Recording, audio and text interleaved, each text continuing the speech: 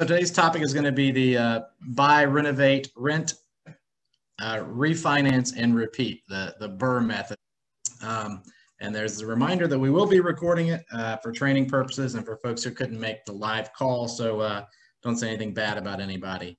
We do have like over 50 people registered for the call. I'm sure not all of them will join us, but I do expect more to pop in as we get started.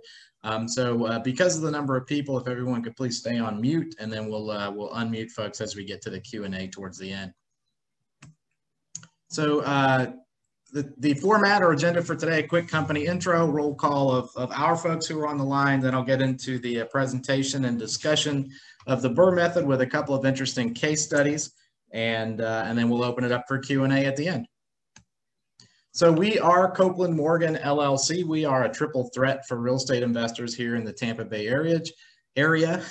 We are a real estate brokerage. We help folks buy and sell real estate. We are a property management company. We have about 300 doors under management in Pinellas and Hillsborough counties here in the Tampa Bay area. And we also have a partnership with a certified building contractor through which we're able to maintain and renovate those 300 units that we manage. And as it pertains to the BRRRR method, in many cases, we can help investors renovate and reposition those properties and get them ready for a refinance. Of course, that's me. I'm the broker and owner, and we'll run through our team members who are on the call. I believe Claire is on. I'm here. And Doug, I saw you were the one of the first ones on. I'm here, guys. And I don't think I've seen John pop in yet. It's kind of hard to keep track sometimes. He may be out selling real estate.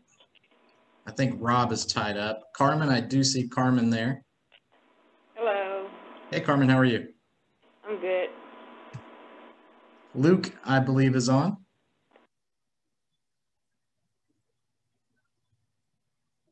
Well, I believe he's on anyway, even if he isn't speaking.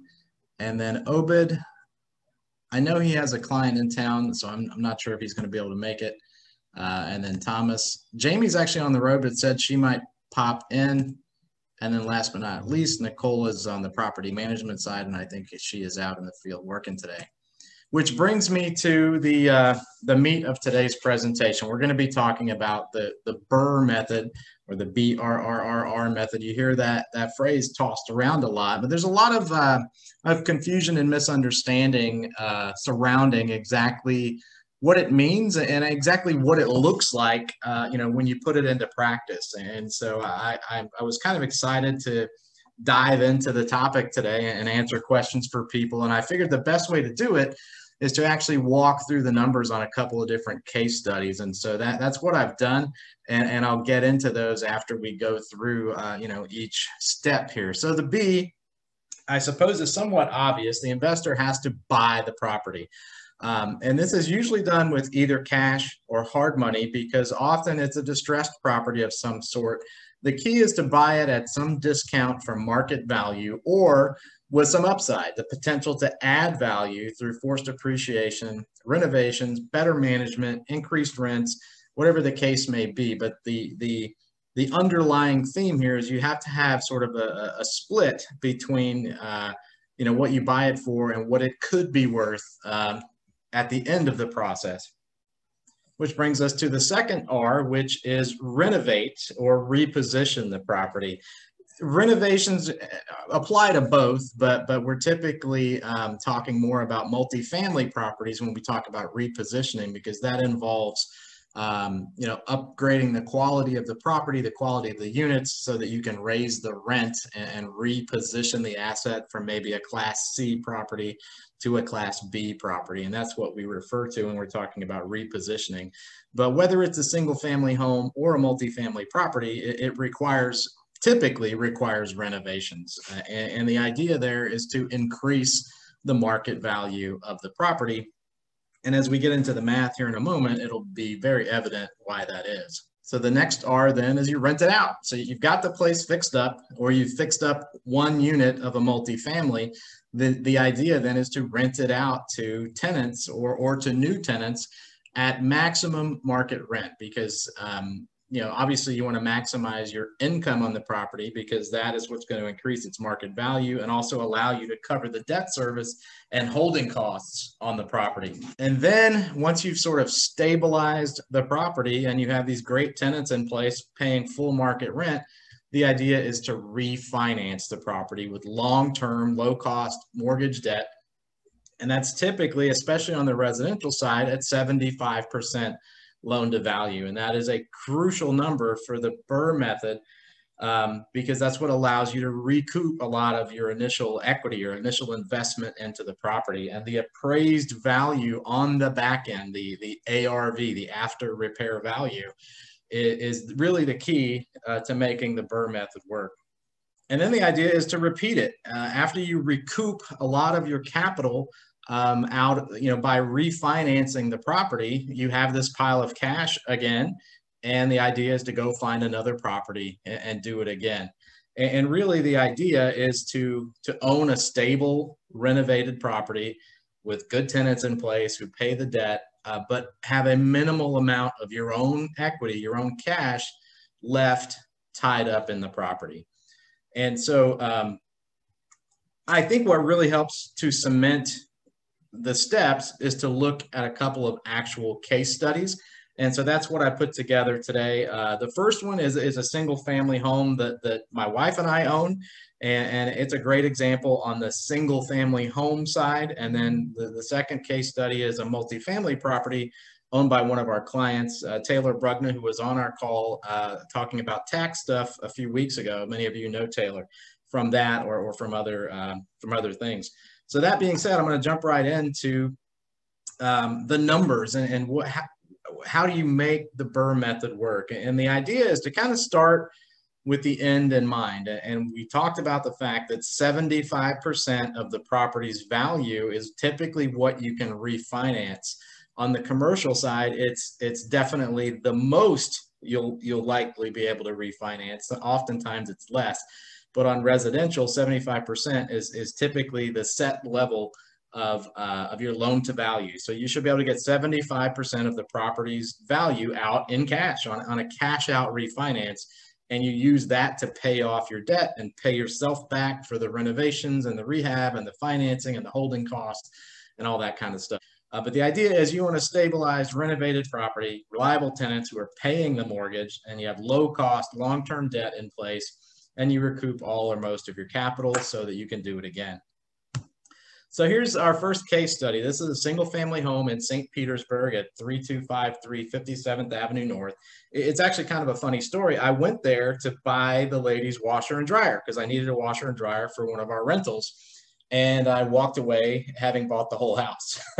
It didn't happen quite that quickly, but over the course of talking to the lady, I kind of established a bit of a rapport with her, and I realized that this was her brother's home. Her brother had passed away, so it was a probate property, and ended up purchasing it from her for $120,000. And this wasn't like back in the day. This was October 2019, so fairly recently.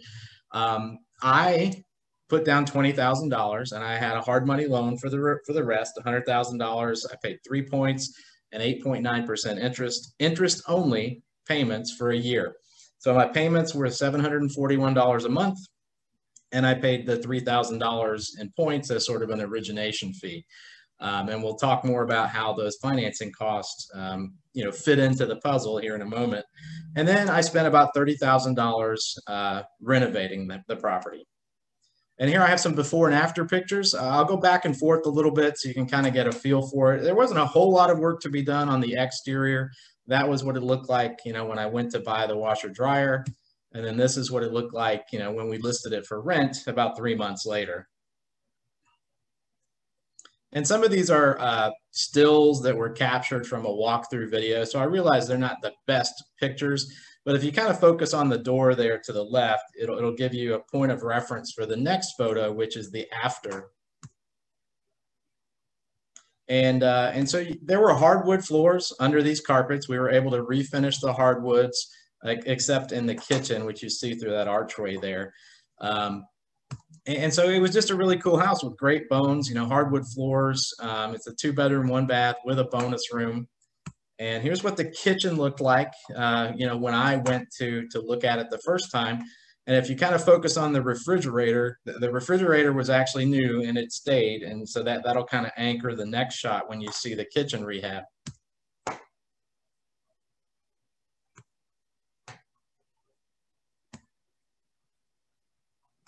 And then this is the backyard. This was another great feature for me that makes a really great feature for tenants who want to live here. But you'll notice, what's missing in this photo if you have pets or kids, and the answer is a fence.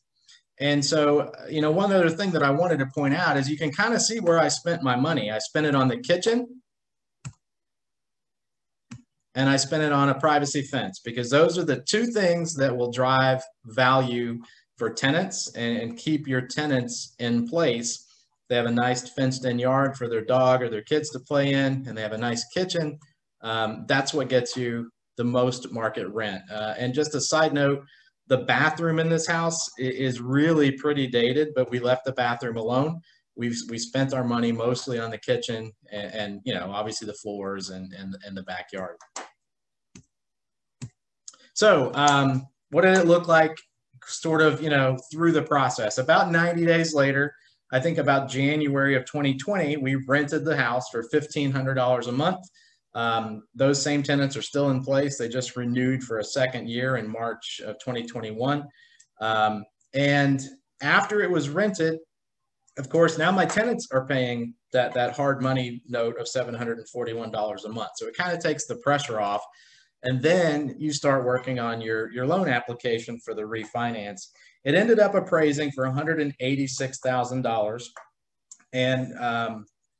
And it's easily worth much more than that now because the market has just been on a tear for the last couple of years. So my new mortgage at 75% loan to value, that meant I had $139,500 loan amount or cash out to utilize to pay off my hard money and to pay myself back for the renovation, the rehab, the financing, and the holding costs. And that's a 30-year fixed rate loan at 4%. My principal, interest, taxes, and insurance are about $1,053 a month. And you can see right back up at bullet point number 1, the tenants pay $1,500 a month. And so the place is cash flow positive, barring any repairs or anything like that. It easily covers the debt service. So let's talk about the costs. As I mentioned, it was a hard money loan. I paid $3,000 in points, that origination fee for the loan up front. I paid about $3,700 in interest over the course of 5 months that I was making payments. I think it took about 3 months to renovate the house and then a couple of months to get it leased up. And at that point, my tenants were paying the debt, so I wasn't worried about it. And then I started the refi process. So out of my pocket, I paid about 5 months worth of those $741 interest payments. So my total financing costs were $6,700. Renovation and holding costs were about $30K. And as we talked about, I put $20K down or into the property when I purchased it. So all in, out of pocket, I had about $56,700 in the house. Now, one thing I want to point out, that doesn't mean you need $56,000 cash in your savings account. You can use your Home Depot card for these rehab and costs. You can use a credit card. You can use a home equity line. It doesn't have to be a pile of cash, because you're going to get a lot of that cash back at the end if you do it right. So you can pay off your credit card. You can pay off Home Depot or whatever the case may be. So let's do some math. If the home appraised for $186,000 and I could get 75% loan to value, I already gave you the answer on the previous slide, but what does that work out to? 186,000 times 0.75 is $139,500. That's correct. So that's what's available to pull out in cash. That's your cash out.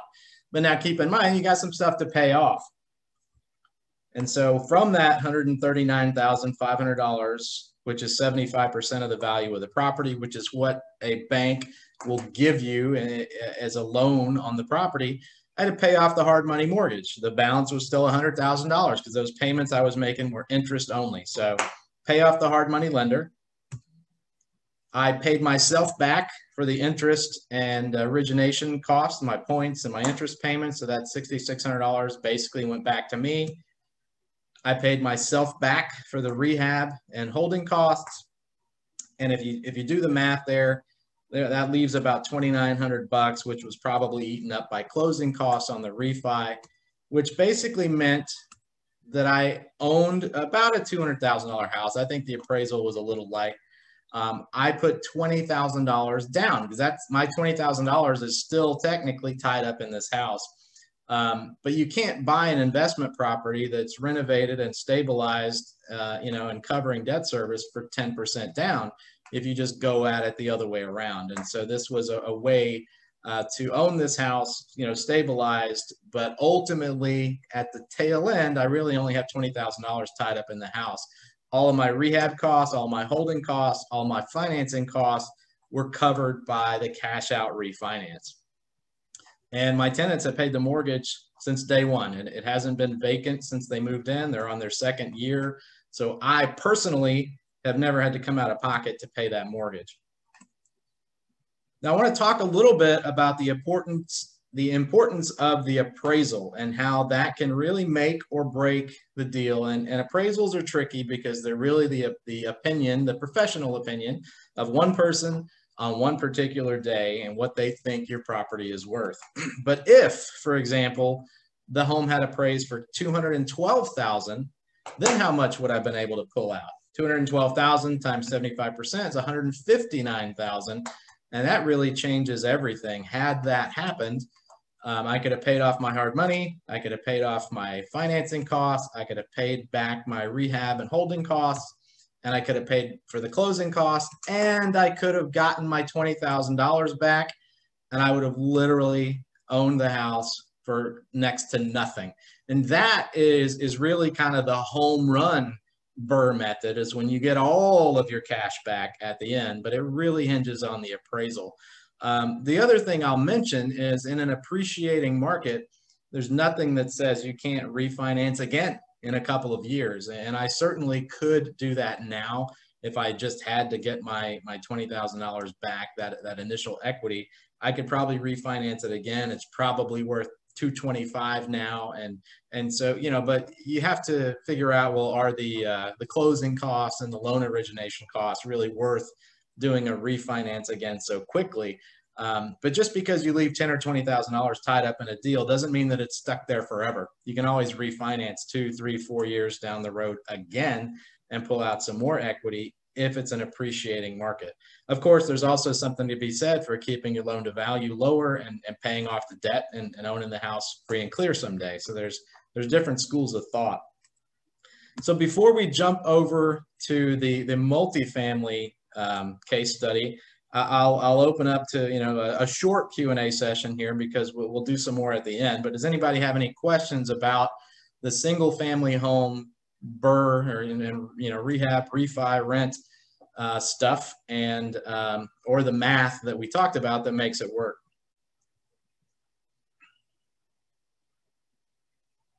And if you do, just use the raise hand button and I will look out for that. Jeremy, you can go ahead and unmute yourself. Hey, Jeff and Adam, I see you there. You'll be next.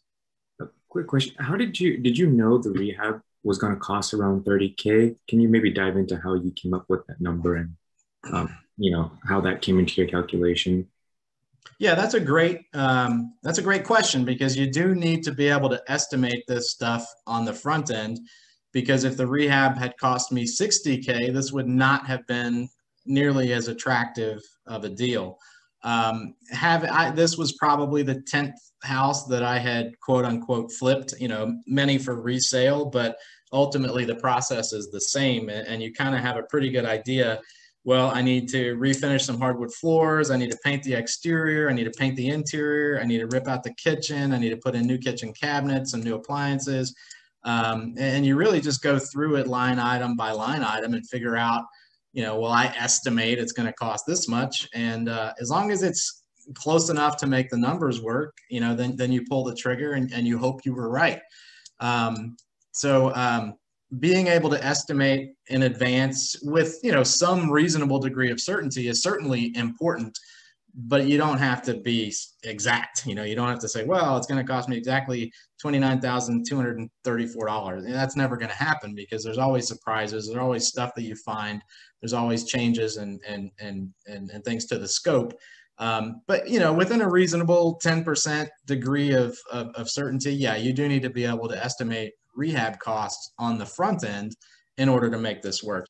Adam, you can go ahead, and then Jordan, you'll be next. All right. How you doing, Jeff? Good.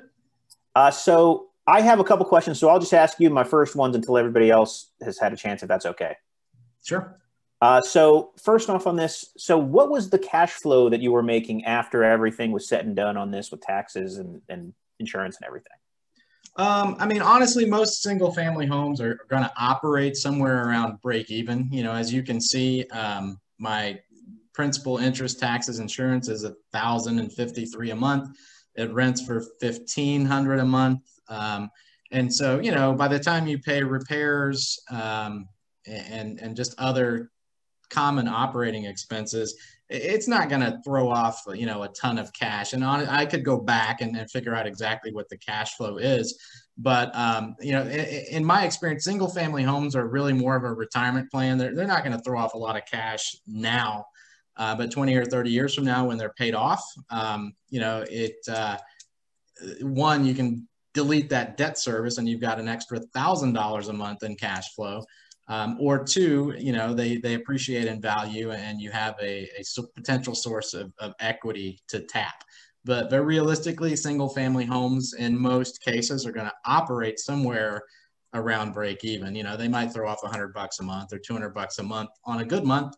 And then sometimes you got to replace a roof or an HVAC and it, you know, obviously over the long term, single family homes are generally not a cash flow play unless you just get really lucky. I mean, that's a great question, but in my opinion, the idea with a single family home is to just have tenants in place that'll cover the expenses and cover the debt service. And that's good. That's a win. Jordan, go ahead. Yeah, thanks. So on an earlier slide, you indicated what your mortgage payment was. I think it was around $1,500 or something, but I was wondering if that was the before refi mortgage or the after refi, because I think what really matters is now what's your monthly payment going to be after the refi, right? Yeah, so before the refi, my interest only payments were $741 a month. You know, it was a $100,000 note at 8.9%. So that's pretty easy math. It's $741 a month. After the refi, my pity payment was $1,053 a month. That's what it currently is, $1,053 per month. And it rents for a little over $1,500 a month. I think they pay like a pet fee. So it's like $1,520 a month. So, you know, about $500 a month to cover operating expenses. The good thing about single family homes is the tenants typically cover all the utilities. They pay their own water, they pay their own sewer and garbage, they take care of the lawn, they pay their own electric.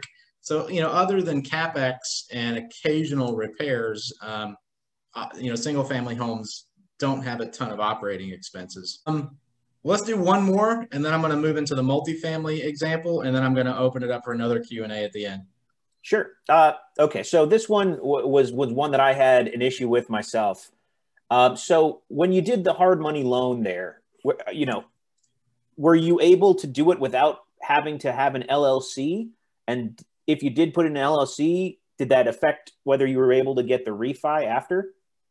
Yeah, that's another great question. And because it is an issue I have run into at least once in the past. So yes, I do typically purchase, if it's going to be a flip or a BRRRR, you would normally purchase it in an LLC just for, if nothing else, for liability purposes. If, you know, if somebody breaks their leg, you know, while they're working on the house or something, you don't want them suing you personally. But typically, and it may vary from lender to lender, when you do the refi, you just put it in your own name. So at the closing of the refinance, you sign a new deed and you transfer it from, you know, Copeland Holdings LLC to, you know, your own personal names, and you do that all in one fell swoop. When you sign the mortgage documents, you sign a new deed, and so you move it out of your LLC and into your personal names at the refi.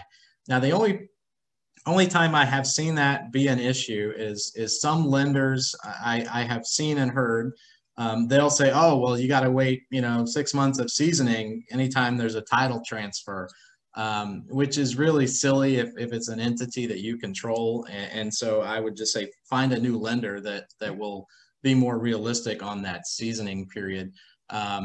In terms of seasoning, usually this whole process that I described, it's going to take 3 to 6 months anyway.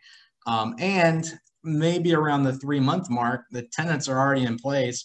They're already paying the debt. My payment before I refied was $741 a month. So my cash flow was actually better with hard money in place, but that's only good for a year. But my point being, once the tenants are in place, now you've got all the time in the world to take a deep breath, shop around for a lender, find the best rate, find the best loan product. And if your refi takes 3 or 4 months, which ironically this one did because it was right in the middle of COVID, it took forever. But it was no big deal. My tenants were paying the hard money interest only. So it really wasn't costing me anything other than frustration. But yeah, normally you can just change the deed at the same time you sign the mortgage and do the closing for the refi. No problem.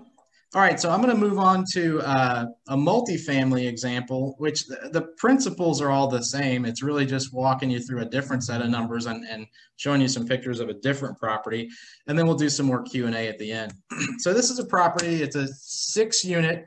It was a 7-unit multifamily when it was purchased at 2861 2nd Avenue South in St. Pete. There was a 7th unit that was sort of illegal. It was unpermitted and ended up having to delete that unit, so to speak, but converted it to a laundry room so that it still produces some income.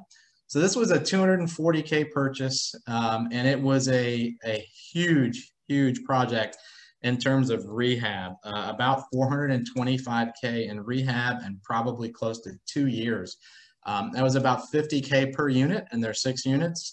Total gut rehab down to the studs, new plumbing, new electrical, new windows, new roof, new HVAC, pretty much everything, including the landscaping. And so you're looking at $665K all in. So just keep that number in mind as we work through this. These are some before and after, and again, some of these are stills from a video, so they're a little bit, they're not the best photos in the world, but it'll give you some idea of the difference.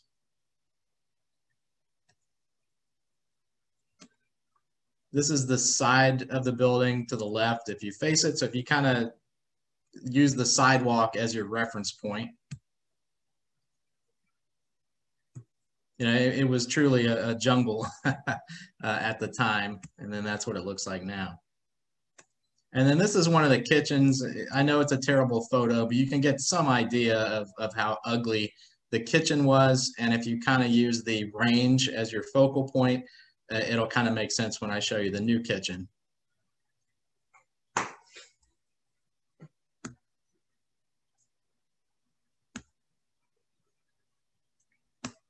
So let's talk about the numbers. The current situation after that extensive renovation that we talked about, there are 4 2-bedroom units in the front building. They are now rented at $1,295 times 3. And then $1,395 times 1 because the first lease has rolled over to a second year with a $100 increase. The 2 units in the back are rented at $1,095 each, and there are 2 of those. So it's got almost a $7,500 a month rent roll, and based on that rent roll and that cap rate, it actually refinanced this year at $900,000. And so this is a property that was bought for $240, and now it's worth $900. Taylor was able to refinance at 70% loan to value, which is about $630K. And if you remember, that all-in cost at the beginning was $665. So basically he owns a $900,000 asset, and he's got $35,000 of his own money tied up in the equity in the property. So it's not your perfect BRRRR where you have no money left in the deal, but it's pretty darn close to own a property, for 3.8% down. It is a pretty awesome deal on the back end. Now, of course, I know you're all thinking, well, yeah, but you had to have $665,000 to make this work. I don't know all the details, but I do know that Taylor used a construction loan for part of this. So it wasn't all, you know, $665,000 cash. He had some loan in place during the process, and it was kind of a construction style loan. Every time we completed the next phase of the project, they would make a distribution and pay the contractor. And then once the project was finished, he was able to refinance and pay off all that debt, much like we talked about on the single family home deal. But really, when you look back, that's when you can kind of judge, you know, who wouldn't want to own a $900,000 apartment building for $35K. That's how much money he ultimately has in the deal. And that is the power of this BRRRR method. So some key differences between single family and multifamily, the two examples we just looked at.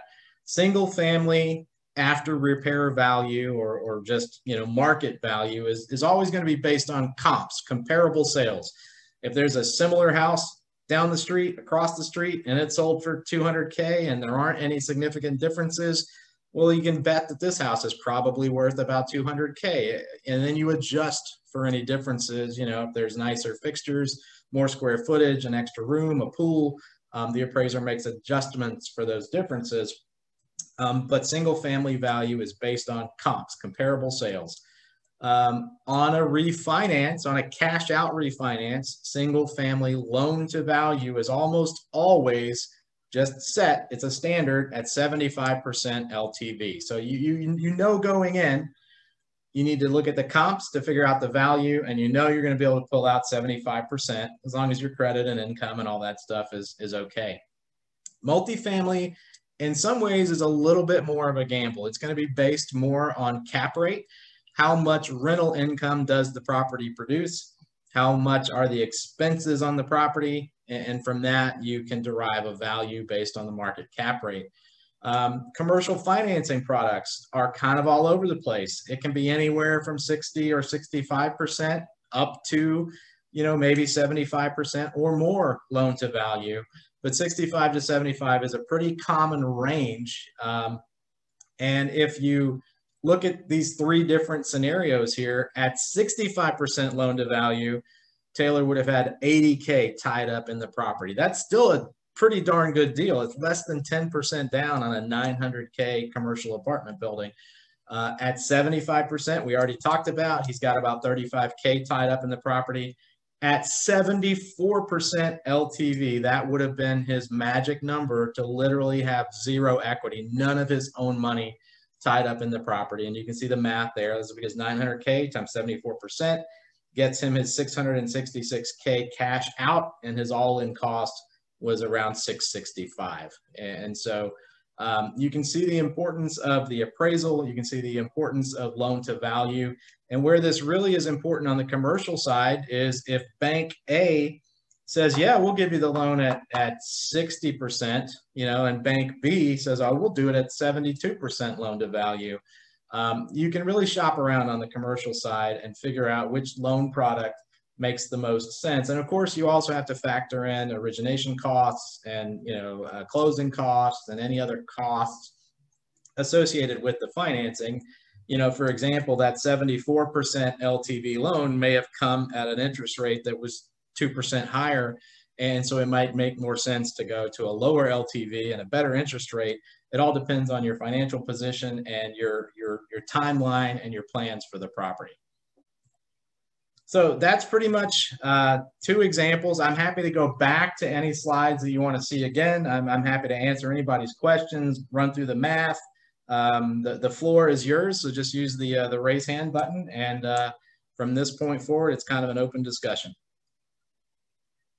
I do see one question from Carmen. Where does the 75% LTV rule come from? The answer is Fannie and Freddie. Fannie Mae, Freddie Mac, those are the federally backed government service agencies or whatever. They basically buy mortgages on the secondary market, and their underwriting guidelines say 75% loan to value. And so that's the source of it, is Fannie and Freddie underwriting guidelines. Michael, go ahead. Thanks, Jeff. I I'm wondering for that second, and maybe I missed this, that multifamily, how did they, your buyer find that deal? That's actually a really interesting story. It was a really rushed, off-market wholesale kind of offering that actually came across my desk. I pitched it to my client. It was one of these things where you had to be ready to sign the paperwork today and ready to close in 2 weeks or something like that. And now, interestingly, I didn't mention this before, but Taylor bought it for $240. The day before, it sold for $60. So somebody sold that property for $60K, and we knew that, but Taylor still wanted it for $240. He didn't care what the wholesaler or whoever it was had paid for it the day before. Wow. What mattered to him was those back end numbers, and you can see why. On the back end, with 3.8% equity, he owns a $900,000 apartment building. So you do have to sort of believe in your numbers and believe in your vision and believe that you can get there in a year or two. But yeah, it was a wholesale deal. The original owner was an elderly guy. He was kind of stressed out. He had a couple of units vacant, a couple of units weren't paying. He was in the middle of an eviction, and he basically just said, I just want to get rid of this property. He gave it up for $60K. They turned around and flipped it for $240, and then the rest is history. Wow. Jordan, I see your hand up. Yeah, so as an out-of-state investor and as a newbie investor, I think the thing that scares me the most is the rehab process and the prospect of having to find a good contractor, one who's not going to rip me off, one who's not going to take 9 months to get a job done within reason. What advice do you have to offer to people like me about going into this process to, number one, just reduce anxiety, and number two, to avoid problems in terms of the rehab process, getting contractors and just getting it done? Yeah, I would say, first of all, I would say the second example, the 600 or the 425K rehab over the course of 2 years, it's definitely not for the faint of heart. I wouldn't necessarily recommend that for a new investor. But doing it with a single family home where the rehab is going to take, 90, 120 days, it's not nearly as complicated. And, the answer is you just vet a team or a general contractor who's going to oversee the project for you and do your best to hold them accountable. I can also tell you it always takes twice as long and it always costs twice as much. And it's a frustrating process, especially on the more complicated projects like the multifamily example that we went through. In terms of a contractor, go off a personal recommendation, vet the contractor, agree to a timeline, maybe build in some incentives or disincentives for not meeting deadlines. It really is just project management, which many people do in their day-to-day lives. It's just a different type of project. I just have to find the mute button. On the renovations and such, it's one of the things that I just had a project that I've been working on for about a year now. Single family home. The owners are in Italy, and they actually had a contractor that they had used on other projects in the past. So I was basically their boots on the ground, their eyes and ears, and keeping up with everything. And I basically, once a month would go by the property, see where everything was, do a video, some pictures, answer questions, that kind of stuff that they had about the process. And I kept in touch with the contractor just so that they could see it, because they're in Italy and they can't even leave their own house because they're on, real restricted lockdown over there, nowhere close to what we have here. So they couldn't even make the journey over. But over the course of the year, we wound up getting everything done. And if everything goes as planned, we should be closing on the 20th of this month. So, but it's the rehab process is difficult as an out-of-state type investor, but it's definitely doable.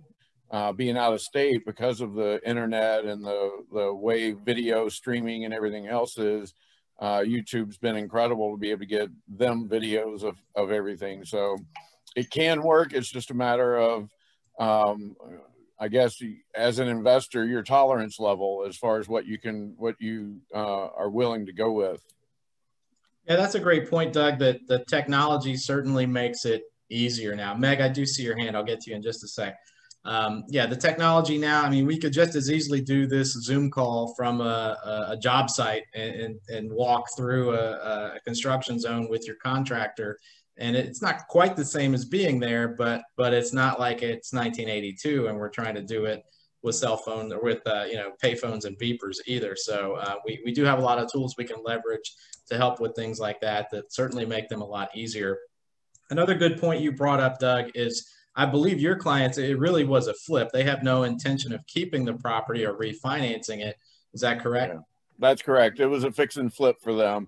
They basically did $90,000 worth of renovations on the property after buying it at $285, and we've got it contracted for $495. So they'll make a pretty penny on it. And that took about a year, and most of that was due to COVID, just because of supplies and contractors getting sick and COVID and all that kind of stuff. Sure.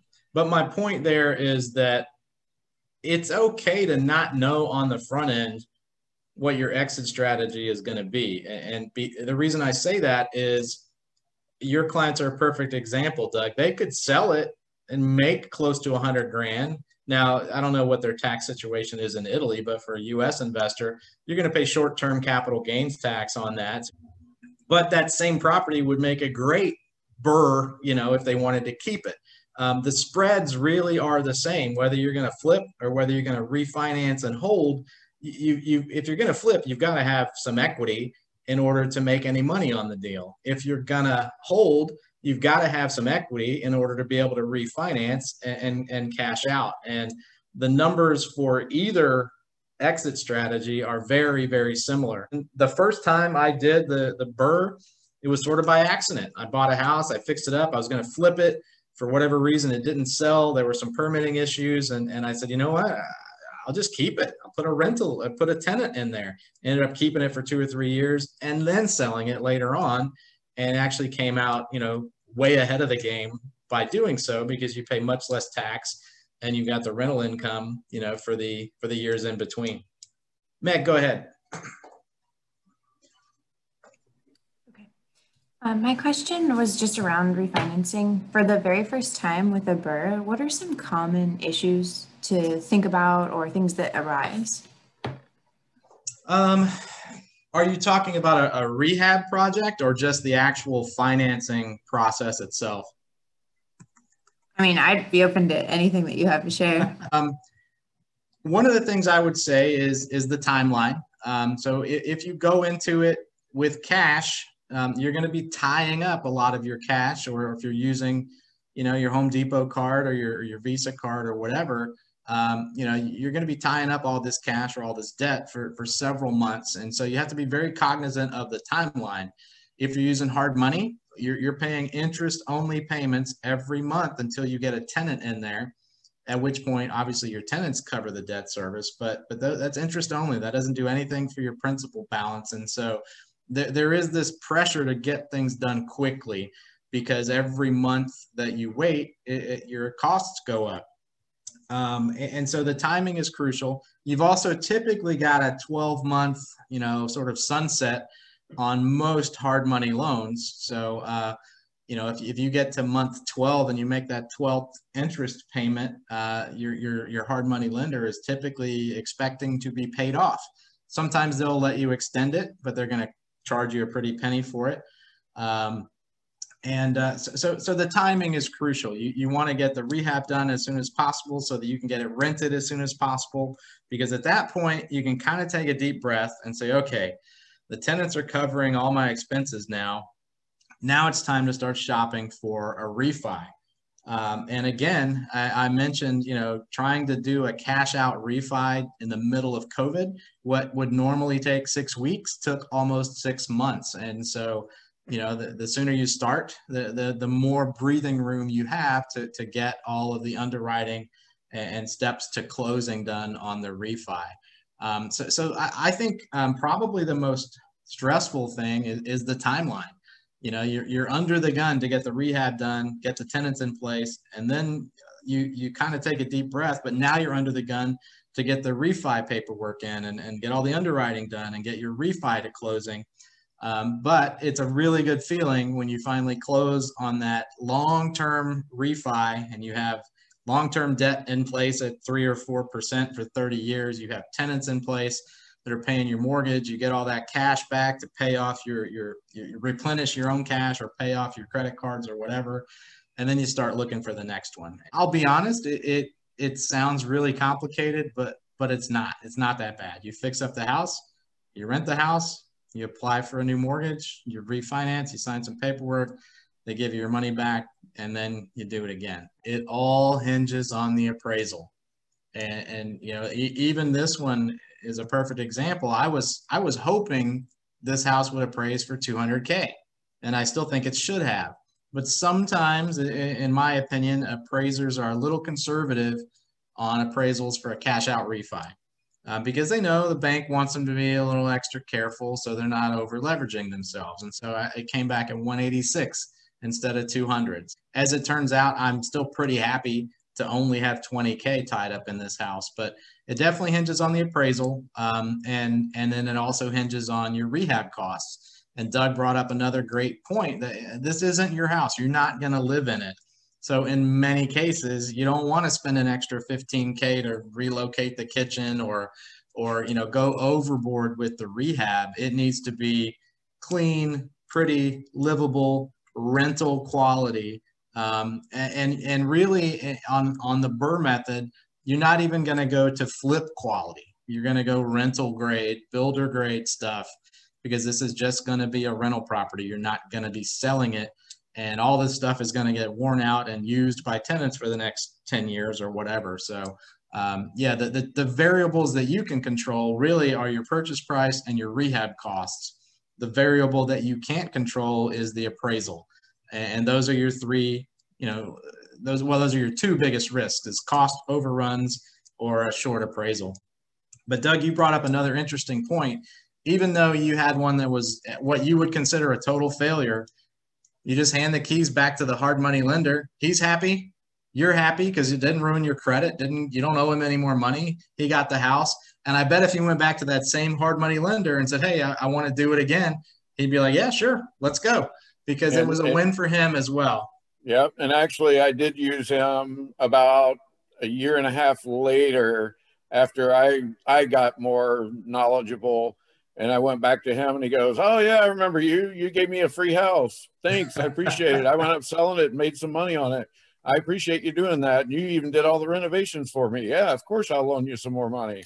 What rate you want this time? I went, I want 2% because I gave you a house. And of course, he went with 6. But, you know, I didn't have to pay the 9 like I did the last time. So it did win later. And that's another common question that I get asked is, what are common rates for hard money?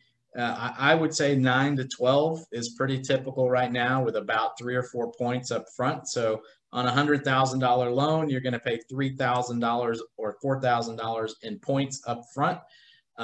Sometimes they roll that into the loan, so you have to pay interest on that as well. And then you're going to pay somewhere between 9 and 12% interest. And as much as that sounds like, oh my goodness, that's a really high interest rate, we just ran through the numbers. It really doesn't matter. I mean, what did I pay? $3,000 in interest over 5 months. It does not make or break the deal. And honestly, if it were 12% instead of 9%, it wouldn't have changed my numbers at all. It's the ability to get the hard money, close quickly, and get the project moving along quickly that matters. The hard money terms really aren't that important. The difference between 9% and 12% over 5 months or 6 months or even a year doesn't really change a thing. Meg, go ahead. How do you manage your debt to income ratio when you're refinancing? But I think what you're asking is, as you build your portfolio and you own more houses, you know, how does your mortgage debt versus your rental income affect your DTI? generally the answer is it's net positive. I mean, this house is a perfect example. It rents for $1,500 a month, but my mortgage is $1,000 a month. And so that rental income, passes through my LLC to my personal tax return. I'm also able to take depreciation on the house on my taxes, and that's a whole other CPA question. And in some cases, when you're buying a rental, the lender will even let you use a percentage of the estimated rental income, as part of your DTI calculation. I actually just talked to Tracy Mayo, our residential loan guru, who did one of our calls a couple of months back. I'm going to have her on again in a couple of weeks, and diving into the nuances of DTI is really a better question for somebody like her. But the answer is, yeah, I have more debt, but I also have more income because of the rent, and they tend to sort of move in lockstep. And another, factor that ties in is going back to those Fannie and Freddie underwriting guidelines. You can only have 10 conventional loans. And so typically you get to 10 before your DTI stops you from getting another loan. You get to 10 properties and you can't get any more loans anyway. In your situation, you can get 10 and Jeremy can get 10. And so some people keep their loans in separate names for that very reason. So something for you guys to think about. Well, I know there's a lot of pieces to this. So I hope this all made sense, and I hope it helped to sort of solidify the broad strokes: buy, rent, rehab, refi. It all seems so simple, but when you dive into the details, there's a lot of different moving pieces to make it all work. So I hope this helped. Adam, I do see another hand up. Go ahead. So this is, obviously the $1 million question here with this stuff, but, obviously in terms of leads for this, is it, to get a deal that is low enough to actually be able to BRRRR, is it mostly from wholesalers? I mean, what's the main way that people get these deals? Honestly, I think they come from all sources. You can find them wholesale. You can find them direct to seller. I would even say you could still find deals that could make sense on the MLS. Inventory is so tight right now, it's harder, but the market for your cash or hard money only rehab fixer-upper deals, it sort of operates independently of your retail, inventory where, retail home buyers. And so there are still fixer-uppers, on the MLS. Doug, I don't know, you probably do more of that than I do in terms of looking for fixer-upper single-family homes on the MLS. So you might be able to weigh in, but they are out there. And I think single-family homes are actually much easier to find than multifamily right now, because there's simply more of them. For every fourplex that exists, there might be 1,000 single-family homes. And so it just gives you a lot more to choose from. And just to go along with what Jeff's saying, yeah, there are deals on the MLS that you can get. The trick is either A, you have to have hard money to do it, or you have to have the cash, because if it's in disarray, the one that Jeff showed us in the single family here, that one wasn't so bad. I've seen some really gut jobs, and matter of fact, I think Jeff just sent us one a couple of days ago, a real gut job that it's going to take a lot of money. And if you're a new investor and you don't have that kind of money, then hard money is the route to go. But just keep in mind, like you said, if you're out of state and you're trying to get a contractor, I would line up a contractor first, get comfortable with somebody that you're familiar with and have talked to, and find out what their goals are, their timelines, that kind of stuff, and just basically tell them you're an investor, you're looking for a contractor, this kind of stuff. So kind of do your homework ahead of time. And then when you do get a property, you can call them up and say, hey, can you go run a quick report on this or whatever, and have them give you a estimate of cost. That way when you go to your hard money that you've already researched and found, then you can go to them and go, I need $85,000 for this particular property. I need 40 to buy it and 45 to fix it, and it's going to be worth, based on comps or whatever, of 200, then that's a good value. Every property is different. And like Jeff said, single family is probably the easier to do that with. So even if it's a wholesale deal, doesn't necessarily mean it's a good deal. You still have to look at your numbers. Even if it's a foreclosure, you still have to look at the numbers. Sure, you'll attest to this, Doug, because between the two of us, we've probably flipped, I don't know, 20, 30, 40 houses. And typically it's a typical process. You start out as a flipper, and then gradually you realize, wait a minute, I don't like paying 30%, tax on my gain. So I'm going to keep this house for a year or two. And even if I do sell it, I'm going to sell it a couple of years down the road. But my point being, between the two of us, we've flipped or BRRRR'd a lot of houses. And I can honestly say they come from all sources. I've done HUD houses. I've done foreclosures. I've done MLS. I've done wholesaler. I've done them all. And the ones you brag about at parties are the ones that just fell into your lap. This lady called me out of the blue. I went to buy her washer and dryer. I bought the whole house, man. I can't believe it. But the fact of the matter is that any source is fine, and you'll find deals from any source. Just don't limit yourself to one in particular. Run the numbers, and if the numbers work, it doesn't matter where it came from. Well, it's just like the one that you were talking about, the multifamily today that Taylor got, that, the day before they bought it for 60 and sold it to him for 240. For a wholesaler, he's the one going around going, yeah, I bought it. The next day I sold it and made, so much money. This is the way to go. You brought up another interesting point, and I'll close with this, that the shift from, flipping this house and making, $180,000 or whatever, the guy who sold the multifamily, he made that in a day, and he paid 30% tax on that on his taxes that year. But the shift from that to, if you look back 3 years down the road, Taylor owns a $900,000 apartment building. He's only got, 3.8% down tied up in that property. He owns that property for the rest of his life. His kids will inherit that property someday, or maybe he'll 1031 it into a bigger apartment complex someday. That shift from flipping and making a quick buck to holding and building wealth and building generational wealth is really, I think that's where you cross over from, sort of that flipping mindset to that building long-term wealth mindset. And the BRRRR method, combined with things like the 1031 exchange that we talked about 2 weeks ago, it really opens up so many different opportunities to maximize.